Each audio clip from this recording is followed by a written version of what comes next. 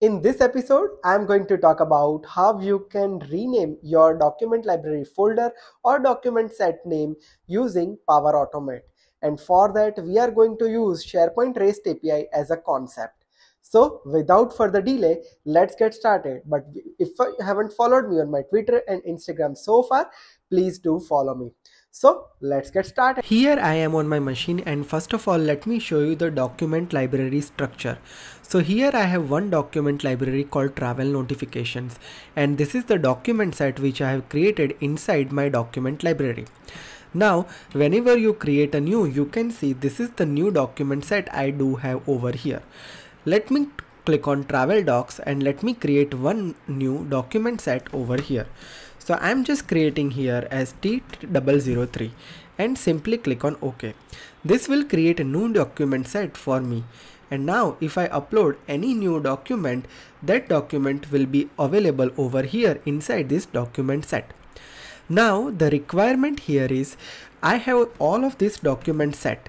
Now I want to rename my document set. So let's say for an example I have T001. So after that I want to append current month, which is November. Okay, so basically I want to rename my document set value, but this is what I wanted to do with the help of Power Automate and in a programming way. So how can we do that? This thing we can achieve with the help of Power Automate flow and SharePoint Rest API. So here I have opened my Power Automate flow. So first of all, you need to add an action get files property only from the SharePoint. Simply expand that. First, let's provide the site address and library name. So I provided both of this information, and then you simply need to use add an HTTP request to the SharePoint.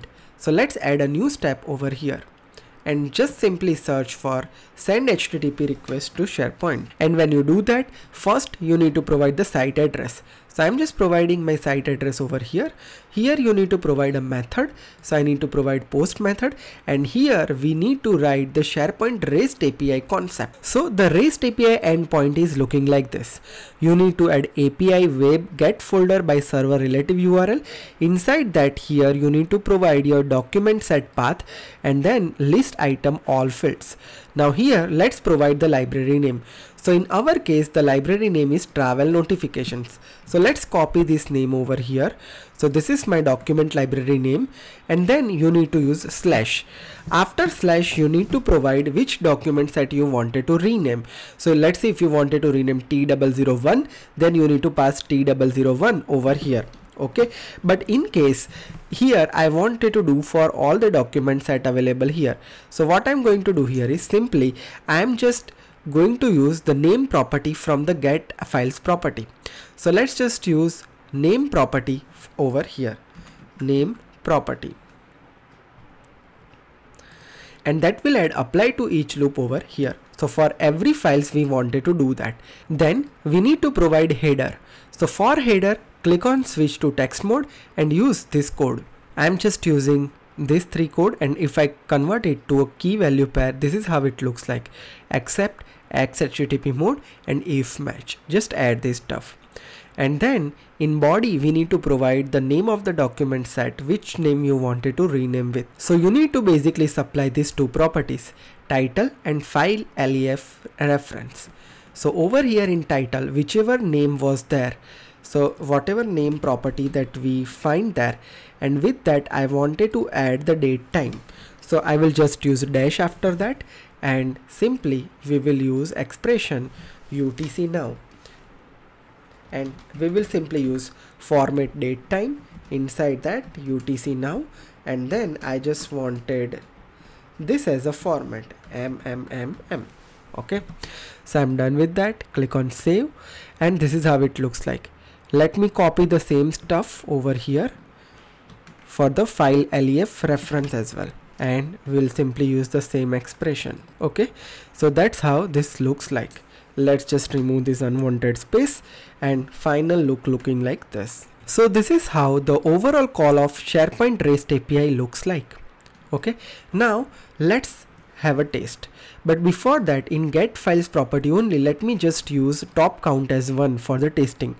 Once I'm comfortable with it, I will run it for all the items. Okay, so let's just do this.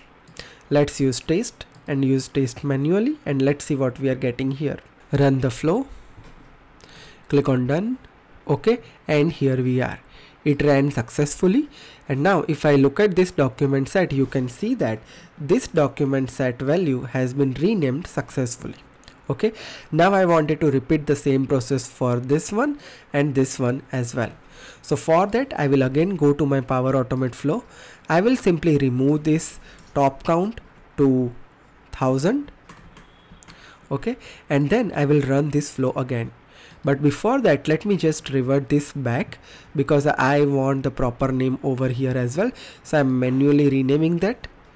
Okay, I just keep this as original, and then let's run our flow. So SharePoint Rest API will go through, iterate through every item and rename the stuff. So let's click on done and let's see what we are getting over there. So it's done. Let's refresh it. And you can see that it has renamed this perfectly. And you can see for every document set, now we have the proper month appended over here. Looking for any training or consultation, this is the website link on my channel cover homepage. Or if you wanted to follow me, all the links are available over here. So just click on that. And don't forget to subscribe my channel.